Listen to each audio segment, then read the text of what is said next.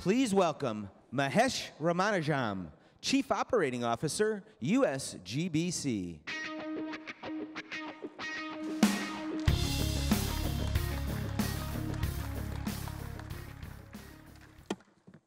Good morning. Good morning. Thank you. That's better. It's great to see all of you here at the Greenbuild International Summit in the home ground, Washington, D.C.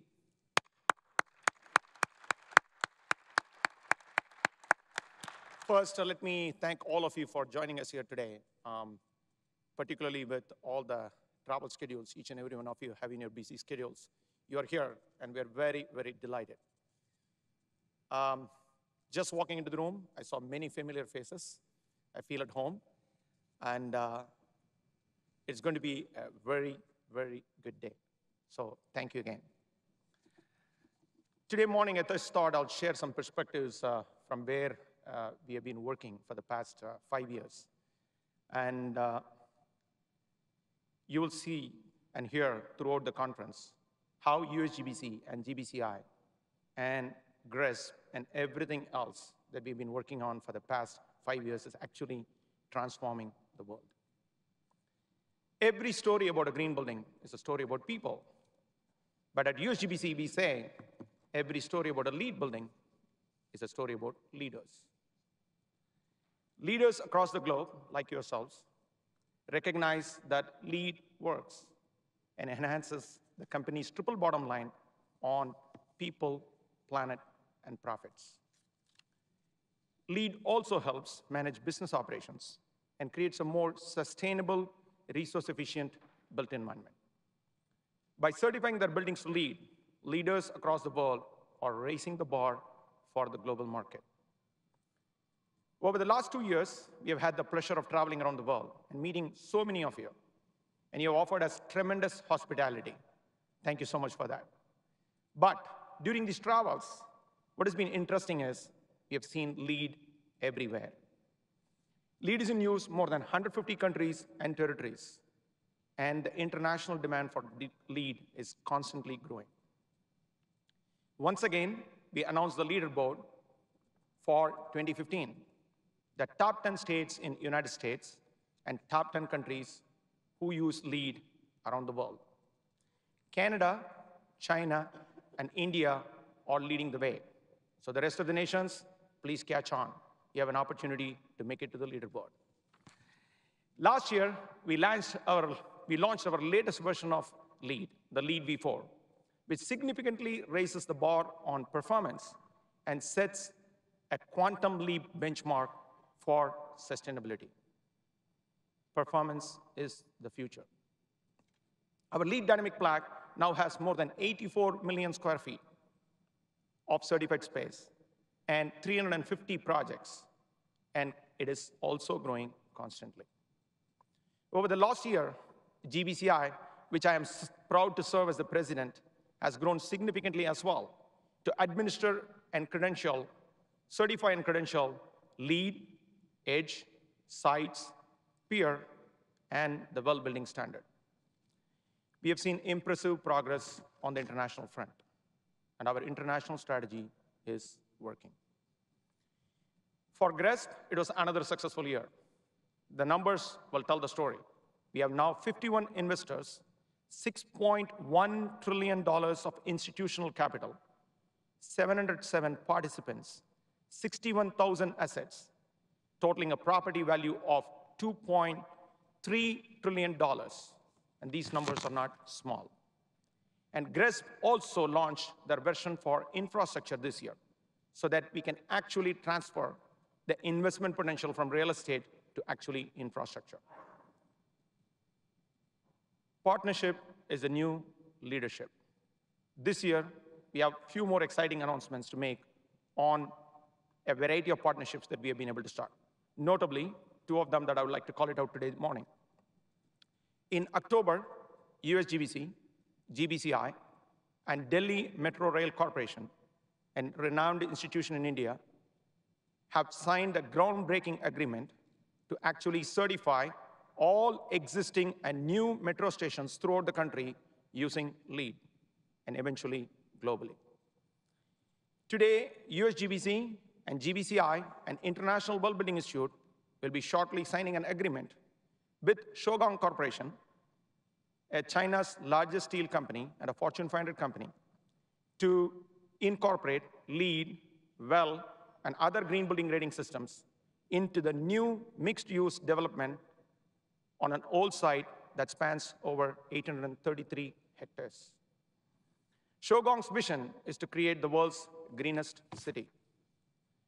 Finally, in partnership with a variety of you, we are creating a vision for smart eco-cities that will revolutionize the way the cities are built, retrofitted, and operated, improve the quality of life of citizens across the globe, and stimulate a robust green economy. Everything that we have accomplished so far is working all over the world. Together, we have made a global commitment to building sustainably. Together, we are achieving the speed-to-market transformation for our built environment, and by extension, strengthening the people and the planet. To me, personally, it feels like the lights went on suddenly. The sustainability movement is on fire, and thanks to all of you. Your leadership is what is truly making this happen, and you're leading us from the front, and we are very fortunate to follow your footsteps. Thank you so much. Now, I'd like to introduce a leader who I am especially proud of. It is my pleasure to welcome Mary Milmo, Vice President, UTC Climate Controls and Security. UTC is globally recognized for its leadership in environmental stewardship and its focus on the delivery of environmentally responsible energy-efficient systems, services, and solutions. When talking about UTC, and Mary in particular, it's important to recognize and applaud the pivotal leadership and partnership they have provided to USGBC. UTC was the first member of USGBC and has stayed continuously engaged as our founding sponsor for the Center for Green Schools and have been constantly involved in the evolution of Greenbuild and offered thought leadership through their provocative and impressive career distinguished sustainability lecture series. Mary, a perfectionist, has provided a clear and a distinct voice in all of our shared and successful endeavors. Please join me in welcoming my friend, Mary Milmo.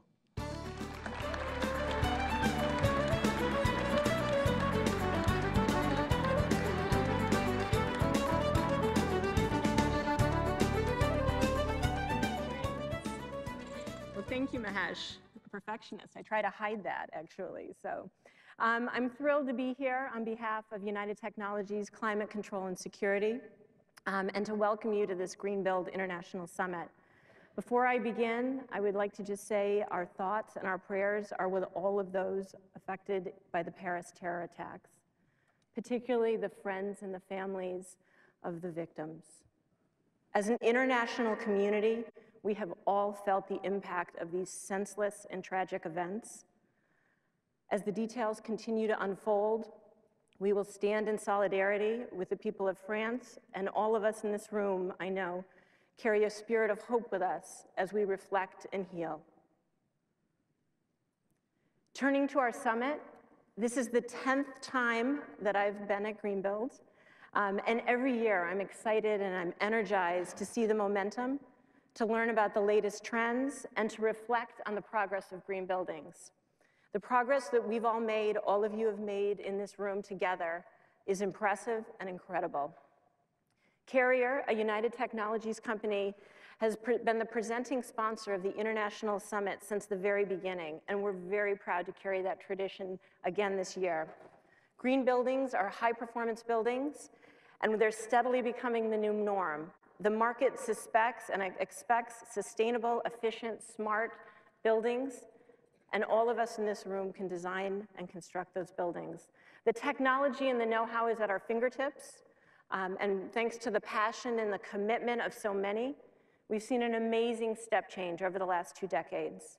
We're thrilled to sponsor the International Summit as we know the demand for green buildings is not limited to a certain country or a certain region. It is truly global.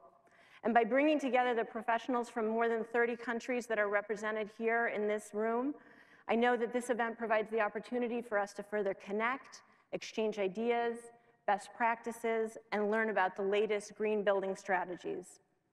The people you meet here today obviously are your peers from around the world, and I know that I will be taking advantage, and I'm sure all of you will be taking advantage of the opportunity to discuss the opportunities, the challenges, the successes that we are all seeing around the world to continue the momentum that USGBC and each of the green building councils that are represented here today and at the conference are motivating. Today's program also features insights from leading voices to a broad range of global issues, all of which impact the world around us. Ultimately, the collective steps that we take really do make a difference. We see the change. I know each of you are seeing the change in your countries and in your regions and in your locations. So thank you for all you do.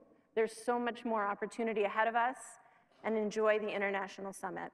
Thank you.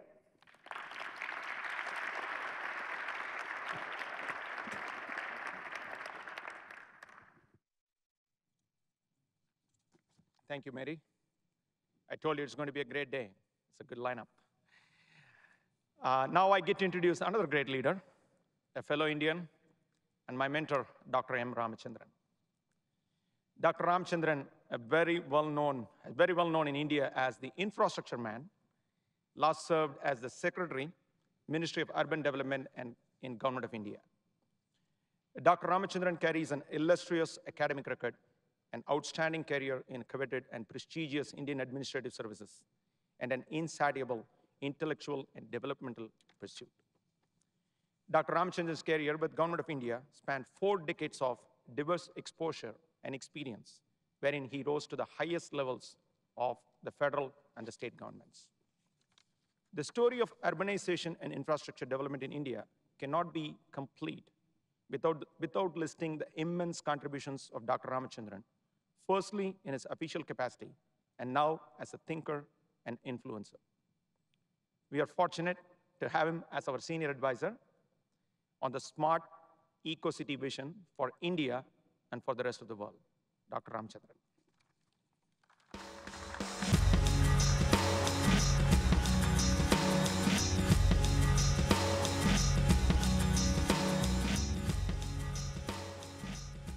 Thank you, Mahesh. This is one occasion when one feels too small listening to all those plaudits you showered on me. Good morning, ladies and gentlemen. We have this panel today. We have 3 eminent panelists on the topic of scaling up foundations of a sustainable economy. It seems it's in the fitness of things that we are focusing on this particular topic, especially at a time when cities are expanding all over. There are issues specific to countries, regions, but urbanization now is accepted as one of the most influential realities of the present century. The degree may vary. If I may specifically refer to the Indian context, India's urban population is the 2nd largest in the whole world. We have something like 8,000 cities and towns with varying population ranges.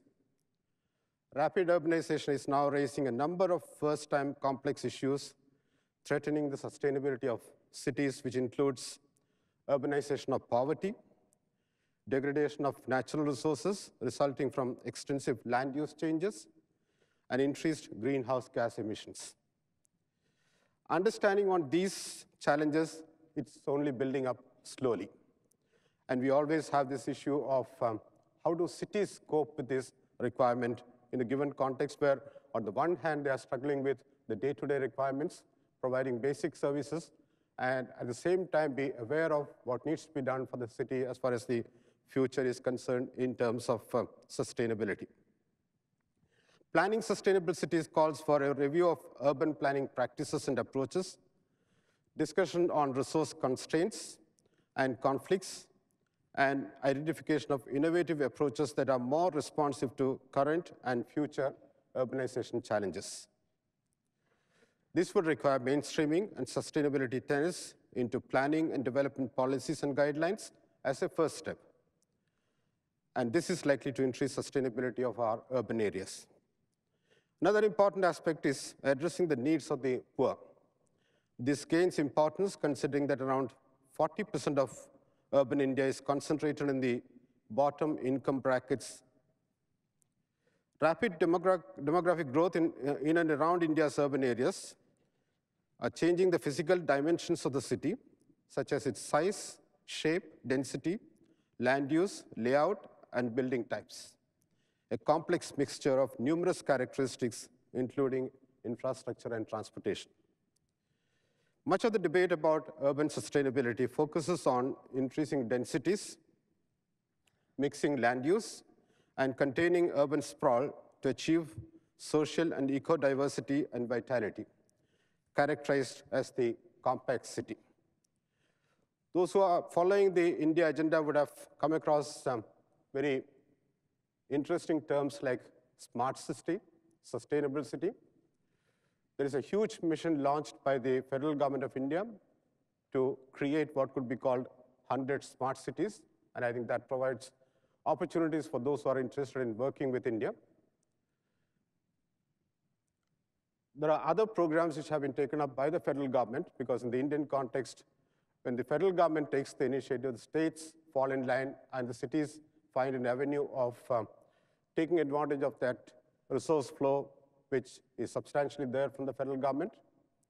Housing for all is an agenda which has been taken up by the current government, and there is a target set for the year 2022 when something like 20 million households have to be provided with houses.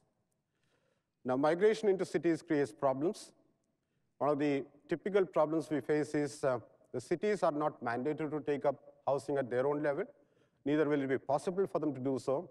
So it's a question of a joint endeavor between the federal government, the state governments, and also the city governments as to how to provide housing for all those. So while on the one hand, there are issues like providing these basics, at the same time, there are initiatives being taken to look at some of the more relevant issues, addressing them as far as creating sustainable cities are concerned. I thought I'll briefly refer to that Indian context so that since we have an eminent panel representing different parts of the globe, we have this in our discussion scheme of things. As I mentioned, we have three eminent panelists here. The first one is Harriet Tregoning, who leads the Office of Community Planning and Development at the US Department of Housing and Urban Development. She recently led HUD's Office of Economic Resilience, helping regions, cities, counties, and towns across the country build a strong foundation for a diverse and prosperous state. She was previously director of the District of Columbia Office of Planning and has also served as the Director of Development, Community, and Environment at the United States Environmental Protection Agency. Tregoning's academic training is in engineering and public policy. She was a law fellow at the Harvard University Graduate School of Design for 2003-04. Welcome.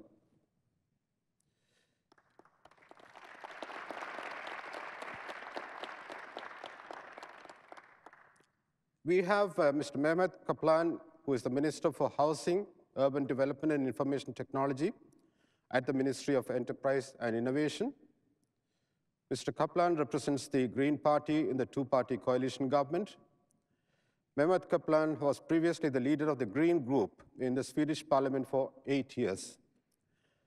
Kaplan's objective as a minister is to ensure long-term sustainable construction and advance Sweden's role as a world-leading IT nation. With focus on economic, ecological, and social sustainability, he wants to modernize Sweden through close cooperation with the Swedish citizens. Welcome, Mr. Kaplan.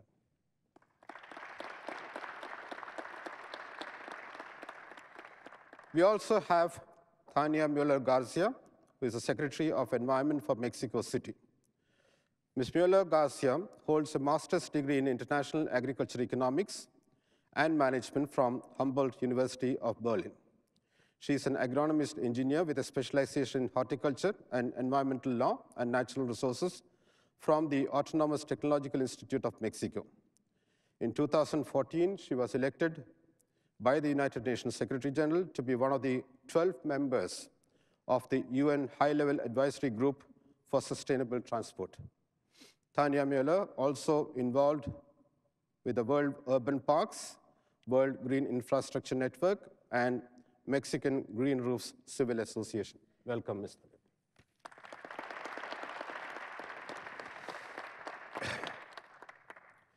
With that, I think we get on to the task which we are assigned today to have a discussion on some of the critical issues, though the time available may not be that long, but I suppose it should be possible for us to focus on what we need to address and, of course, also learn from you as to what are some of the new initiatives which you have taken in your country. Harriet, please tell us about the scope of the US Department of Housing and Urban Development, and what are some of the unique challenges which you face in the US context? Thank you. I'm very happy to be here and very honored to be on such a distinguished panel. I work for Secretary Julian Castro, who is the head of Housing and Urban Development for President Obama. He calls HUD the Department of Opportunity. And what he means by that is that income inequality is an important issue around the globe, but also a very important issue, particularly here in the US.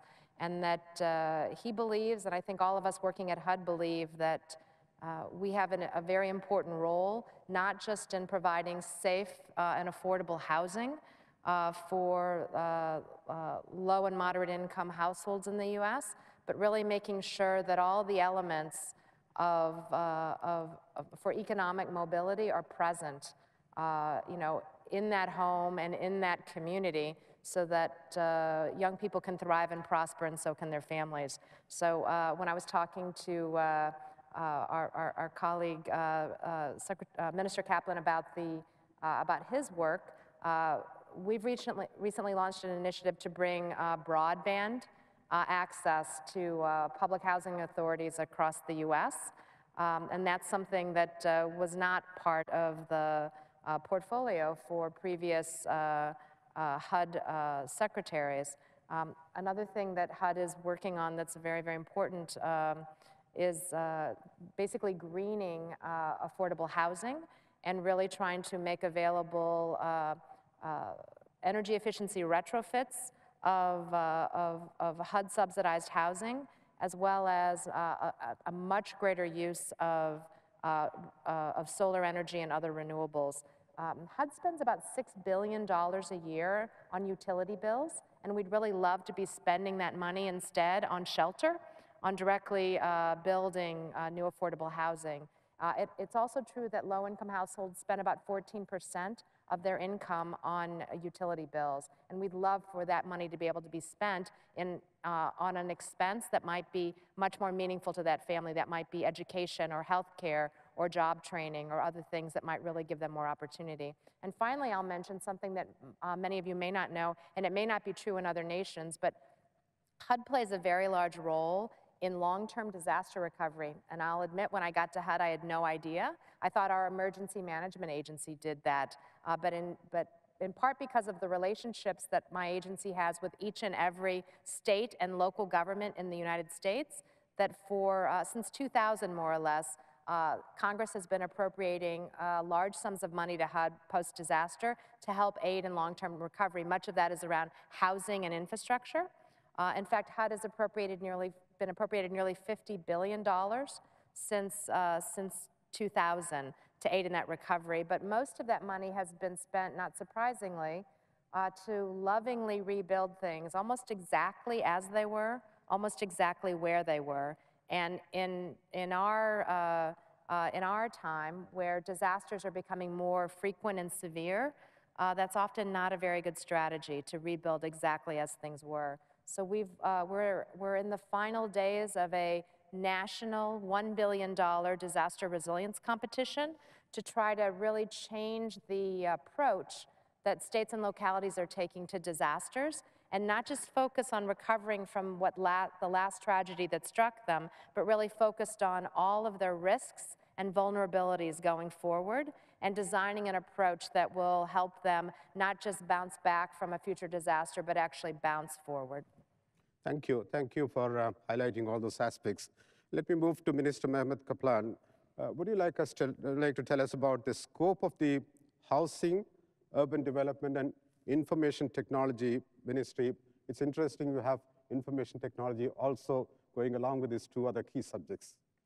Thank you very much, and it is, of course, a great pleasure to be a part of Greenbuild International Summit. And as one of those 10%, which is from outside US, it's very interesting both to listen more, and I talked to Harriet, and it was very interesting to see how much similarities there are in housing and urban development, whether you are actually in India, where I was 1 month ago, and met with my counterparts in Prime Minister Modi's government, but also here in US. It's the portfolio which I have, housing, urban development, and information technology, consisted only of the first and third portfolio from the beginning. So urban development was not a part of any minister before me. So that was actually the more surprising portfolio, while information technology in Sweden is looked upon as a natural part of urban development and smart cities and smart houses, and where IoT, Internet of Things, is the way forward. With a country which 99.9% have a connection to 4G telecommunication network, and where the fibers will reach 90% within 2020 with really high-speed internet. Of course, information technology is very crucial and important part of everyday life. I became one of the first green ministers in the Swedish government. It's the first time Green Party are a part of the government, and the current government is setting ambitious goals for an increased building rate due to a shortage of housing in many Swedish municipalities. And even if there is an acute need for more housing, it is important not to forget sustainability and to build cities and societies, not only homes. And this is, for me, as a green minister, a very important task. And we need to provide living environment with high standards and qualities. And of course, in a country with less than 10 million people, it is easier to talk about this, and when you are talking about it when it's much, much bigger countries. But we do as good as we possibly can. And despite the location up north, which is the same latitude as actually Alaska, so we are quite far north. So Washington here is around Italy, southern part of Europe, so it is quite cold where we live. We have an energy efficient building stock and very low CO2 per capita, which is an important task, especially when we only have 2 weeks to go to the Paris climate meeting. So from that point of view, the green input is also important. And the demand for specific energy use differs, of course, depending on where in the country the building is located. So we have a very long and tall country. So in the most southern part, it is not as Florida, but at least as in New York. But in the northern part, we have like the Northern Lights area where the sun doesn't set, or sometimes it doesn't even, go up during the winter. So which means that we have differences within the country. And having said this, the building stock is still one of the factors that account for the largest energy use in Sweden. It stands for about 30% of Sweden's total use of energy. And with my portfolio, the information technology added to housing and urban development, we try to both monitor but also develop that area so we can keep the energy usage as low as possible, because this is what future generations are demanding from us. Thank you. Thank you. Thank you, Minister Mehmet Kaplan, for those interesting details. Minister Tanya, would you like to tell us again about the scope of the ministry? What is the area of work which you cover in the Ministry of Environment for Mexico City? We also note that your city alone is larger than many countries, and what are the specific challenges you have in this city? Thank you very much. Good morning to all. It's a pleasure to be here. Just to give you a little bit of context, the metropolitan area of Mexico City has 20 million inhabitants. It has 5.5 million vehicles. We have 64,000 industries, 641,000 commerce and service establishments, and approximately 5 million households.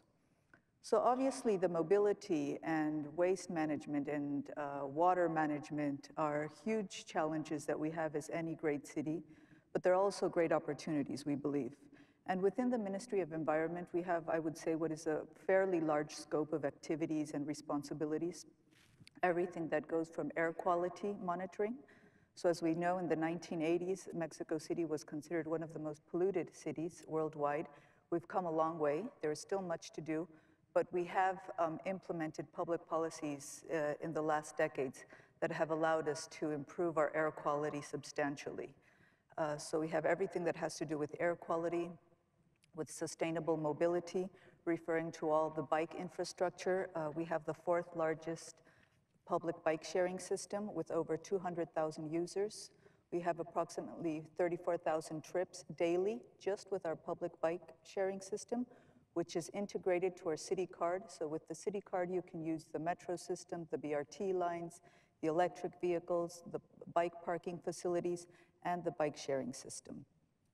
We have every construction that is made within the city, either public or private, has to go through the Ministry of Environment, and we define what the mitigation or compensation actions that this construction has to do to mitigate the environmental impacts that it has.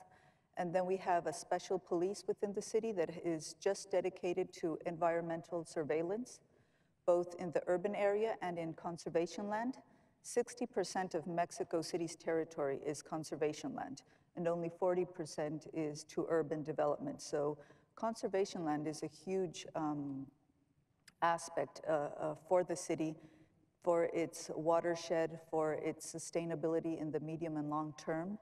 And then we have, of course, the nice areas also as the zoos, the bike rides. So it's very diverse. And I would say that within all, I think something that is very important is our climate action program, 2014-2020, because it integrates all the government actions that go all the way from mobility, public transport, construction, urban sprawl, public space, obviously air quality, and gender vision, resilience. This is something very important for the City of Mexico. We just had our the 100 Resilient Cities Summit last week that is funded by the Rockefeller Foundation. And we're developing the city's resilience strategy that will be presented in March 2016, and that is also within our, as I mentioned, our climate action program. So I think the city, as large and with all the demands, we use huge amounts of energy normally from fuel. It has huge challenges, but as I said, huge opportunities also. So just as a brief context, Mexico City, the way we are working is very transversally, and everything within our climate action program. We have 2 goals until 2020 and until 2018, which is our administration. Mexico does not have re-election. So we've set goals until 2018 for this administration, and we've advanced 34%. And then we have a goal for 2020, allowing the new administration to have 2 years before they do their new climate action program.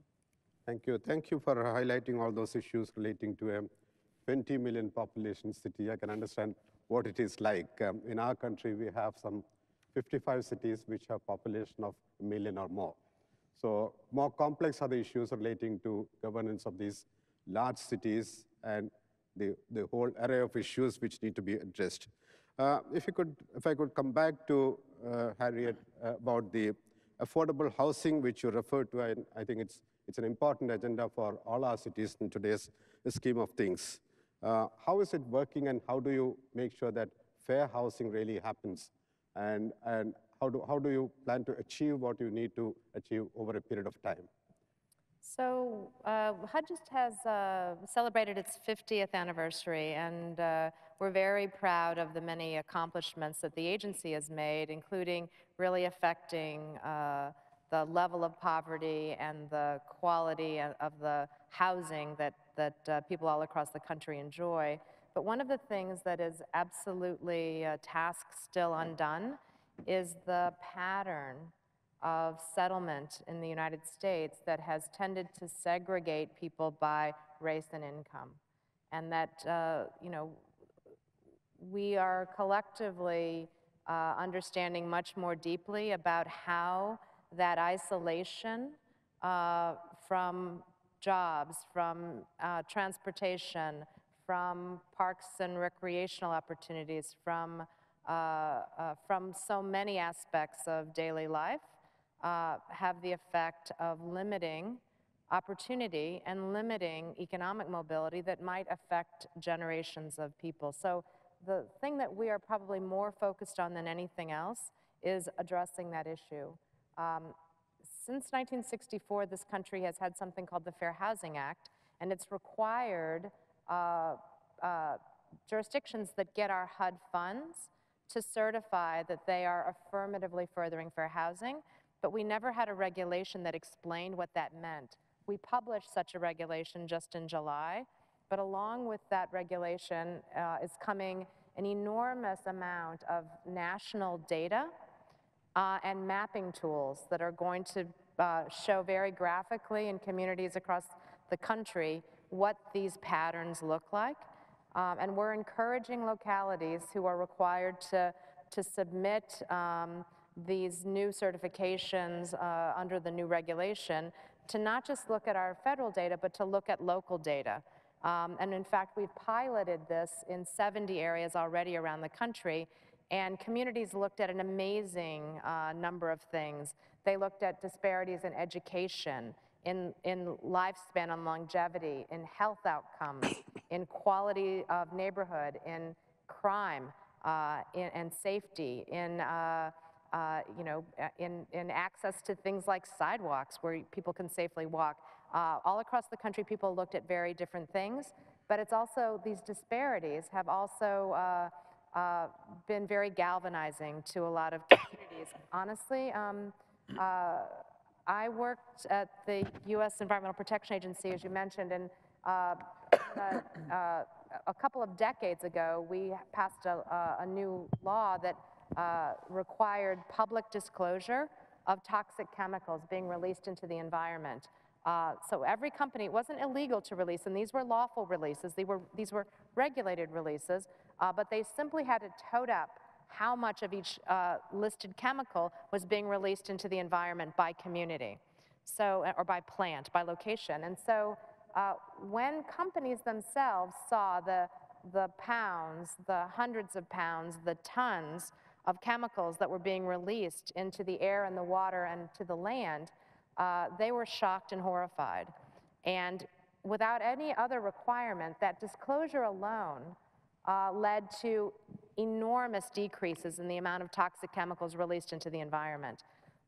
That's a little bit the reaction that communities have been having with the release of this data about disparities. They've been shocked and horrified, and they have begun some of the most real and important dialogues community-wide that might have ever happened in this country, and we're just very much at the beginning stages. So that is a hugely important area for us. We're looking to support it through partnerships with philanthropy and through a lot of assistance to communities to both help to understand the source of these disparities and the specific remedies that communities can undertake to address them. And many of them have already begun to act to change their funding formula for transit, to change their land use and zoning laws, to form partnerships between public housing authorities and transportation agencies, and many, many other things. So we're very excited about what is ahead. Good, interesting. Mr. Kaplan, one of your recent challenges probably has been dealing with the housing shortage. Would you like to tell us some more details as to how you're approaching this, especially dealing with the affordability aspects that arise during times of limited supply? This is, of course, a very important aspect of what a government is expected to do. Because if you look upon previous governments, the idea has always been that the market itself will fix this. Actually, the market has fixed some of it, and especially for the high-end demand. More expensive houses and more rental houses with quite high rents. But if we look upon the lower income houses for lower income, then we'll see that the demand hasn't been met with a supply. And this is what our government is addressing today. And in the budget for last year, we have incentives for those who are building, especially for those who doesn't have as thick salaries as those who can actually ask for a higher demand. When it is about the cities and urban areas, of course, are something which we see as a challenge to manage, because Sweden passed the numbers of people living in urban areas many years ago is exceeding those who are living on the countryside. And today, 85% of people of Sweden are living in the urban areas, which also put a pressure, of course, on the demand. And we also doesn't have social housing in Sweden. It was a clear choice from former governments in the 60s and 70s, which meant that we can only help the people with lower income to come into the market via extra subsidies for them directly. Some of the priorities for Sweden is also relating to the social dimension of sustainability. And it is very hard to count on this, because it is easier to count when you build houses on environmental sustainability and economic sustainability. But social sustainability is much, much harder to count on. But as we sometimes see here in the US and some other areas of the world also, which we saw 2 or 3 years ago in Sweden, social unrest in some areas, there you can suddenly see that social sustainability suddenly costs a lot of money if you don't have thought beforehand your plan actually. So there we also have, when we build houses, we have the gender issues, which is a very central for the government as the first feminist government, which our Minister of Foreign Affairs put it.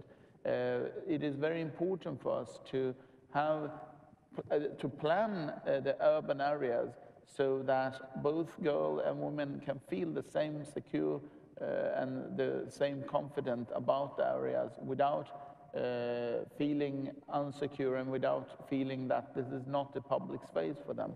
And this, we believe, is a part of city planning and urban development. So this demand about housing shortage is something which we can do something about, but we have to do it right from the beginning. Otherwise, we will build up areas where people will be locked in, and then we don't get the benefits of vibrant and growing sustainable growth in the country as a whole. And as a country which is dependent on exporting goods to all over the world and depending on the openness of the markets, we also believe that the Swedish way of doing things should actually reflect that kind of behavior.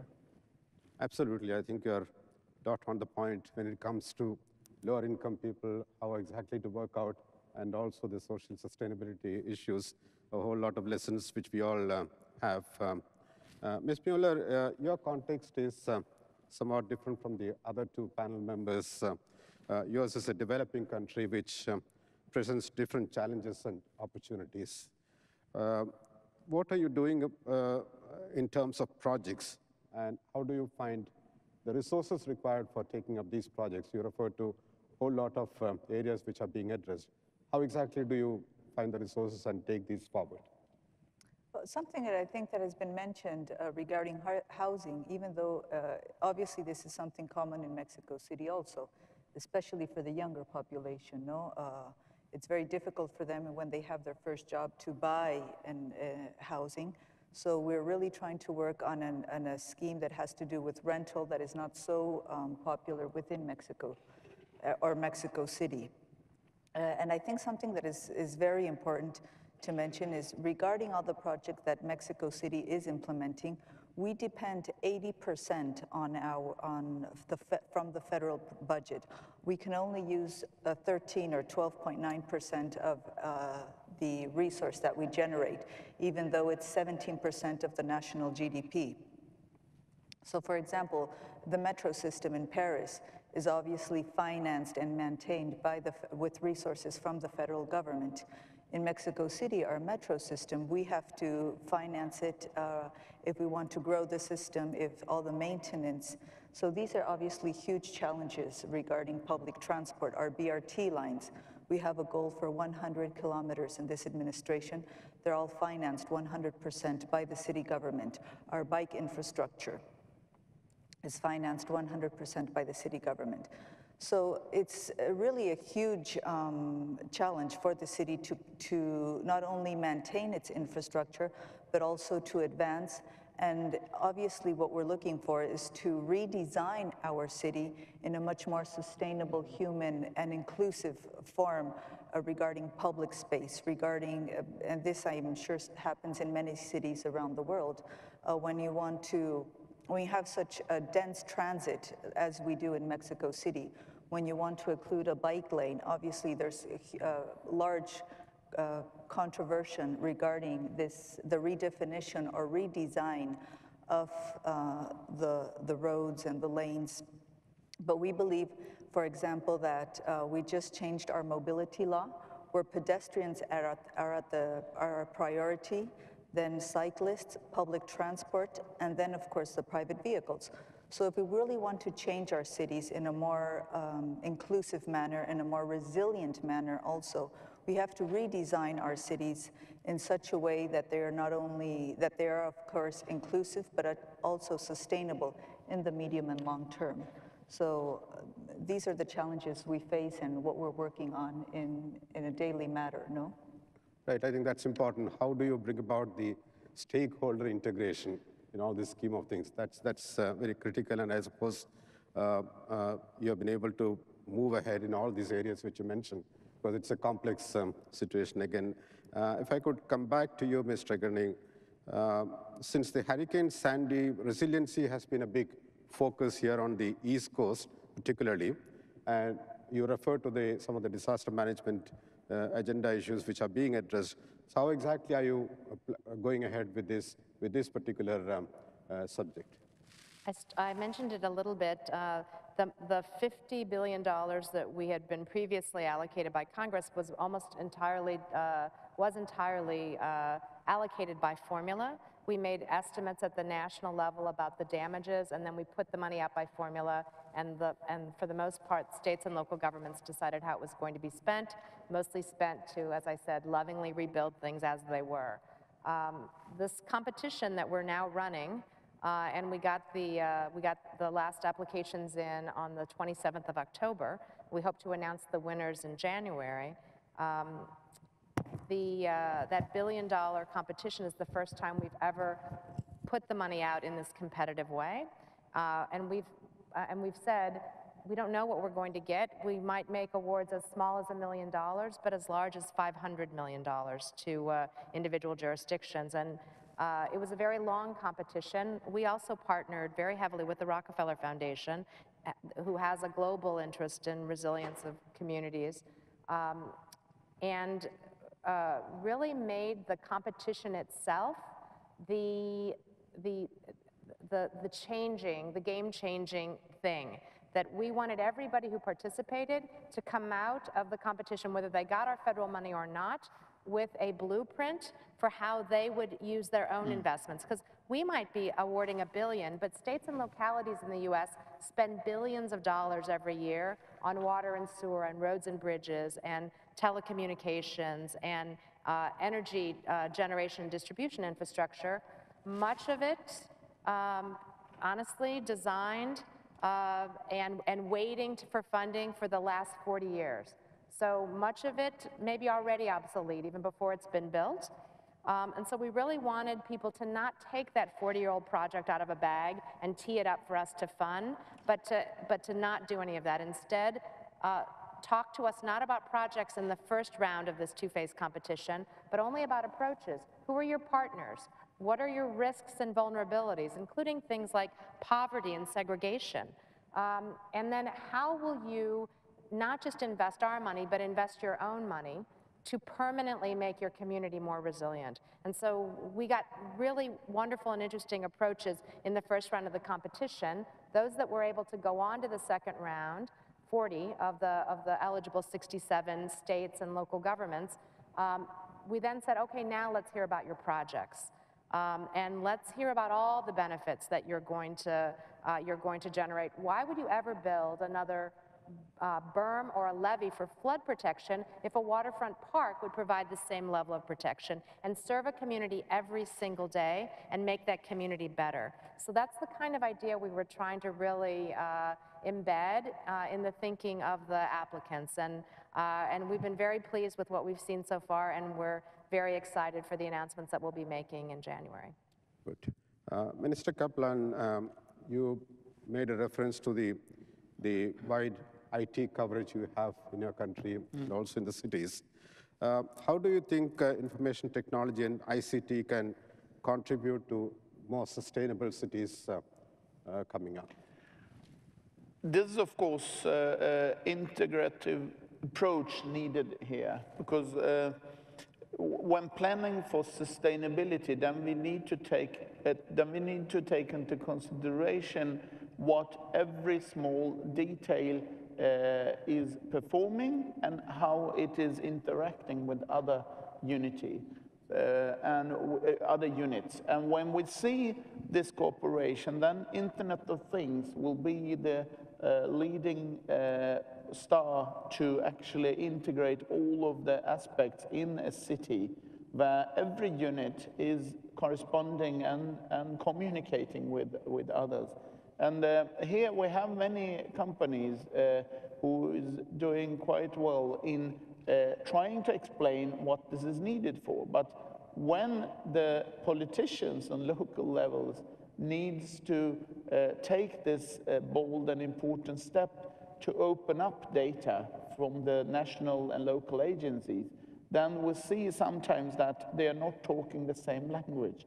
And as a minister on national level, my responsibility and duty is to make all the other ministers in the cabinet to open up their national agencies so they can open up the data, but also help the companies, because I believe here that it is a triple helix where we have all the three actors participating to make it easier and cheaper. Because this is what's happening in the planning process in Sweden today, that from a local authority at the municipality level have decided upon a plan for building, it can take up to 10 years, sometimes more, in the bigger cities to get the building on place.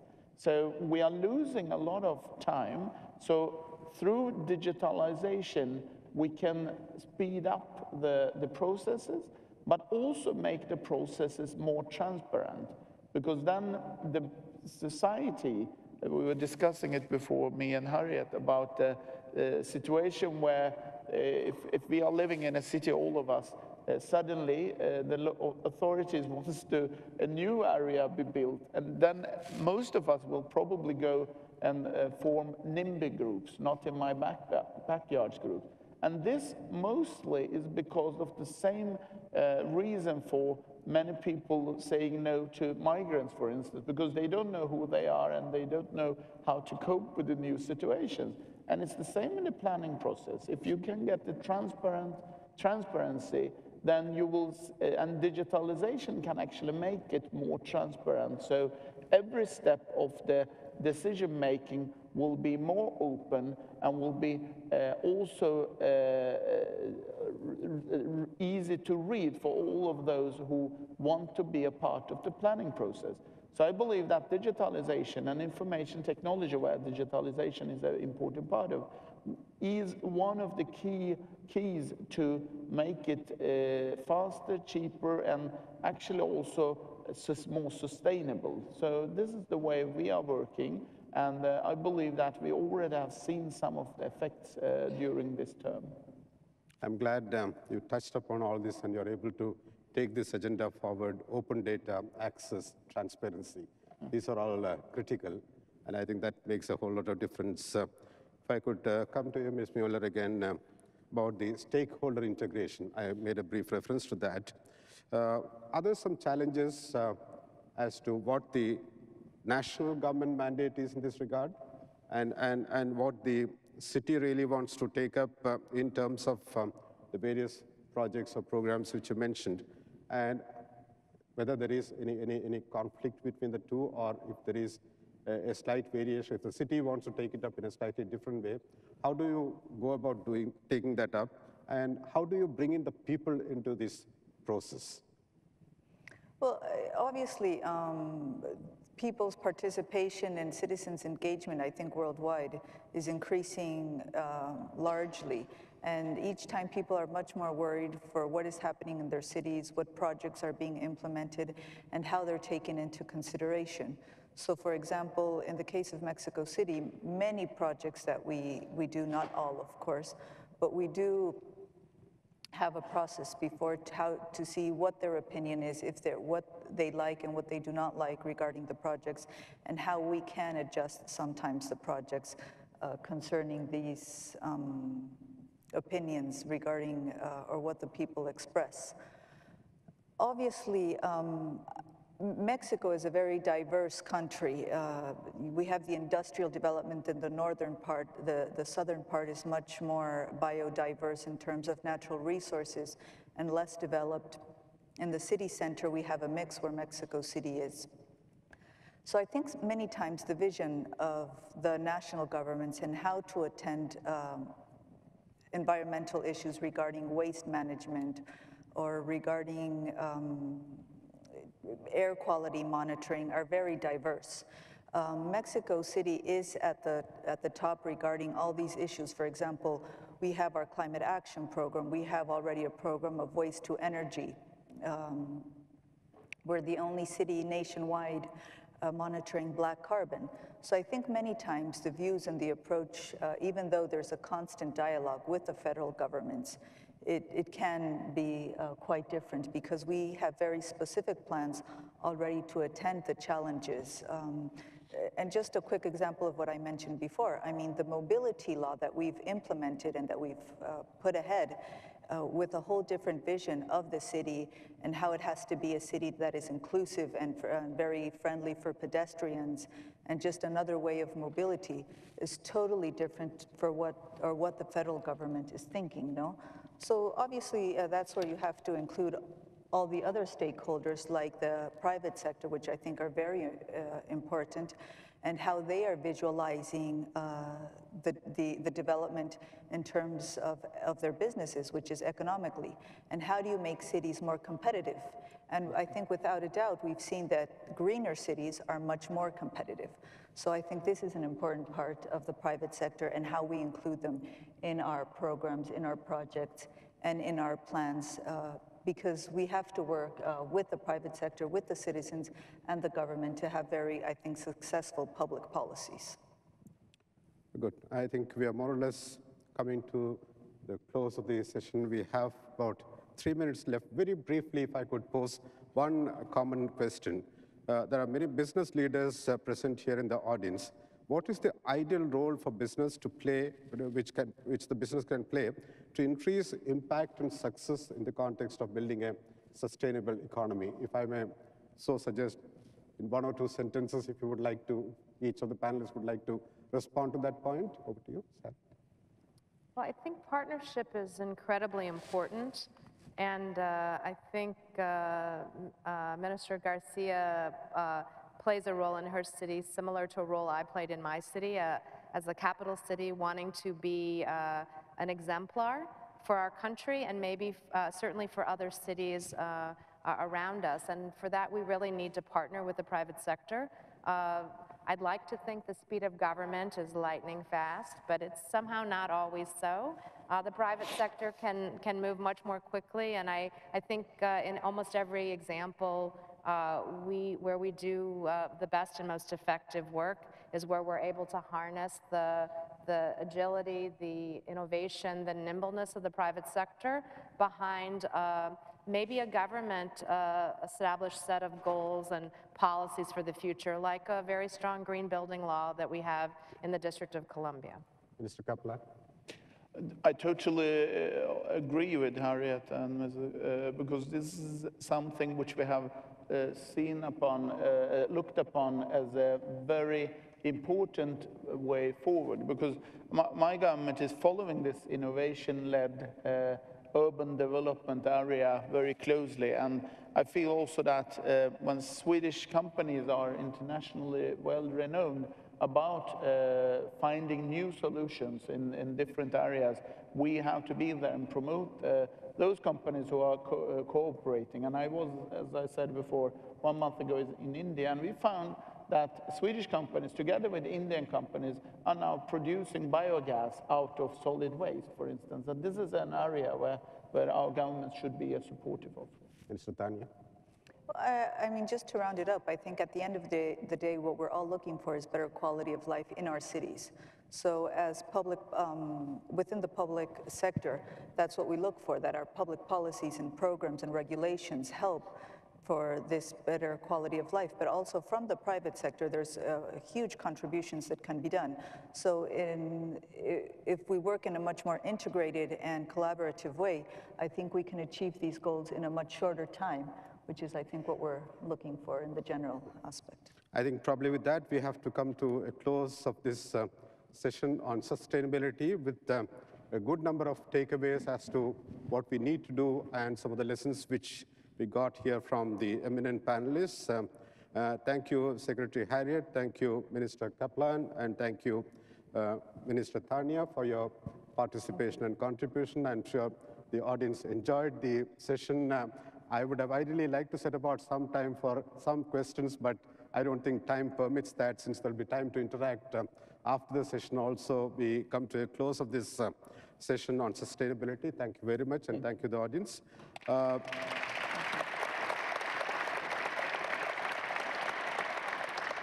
Now we break into 3 streams. Please make your way now to the breakout session of choice. Thank you.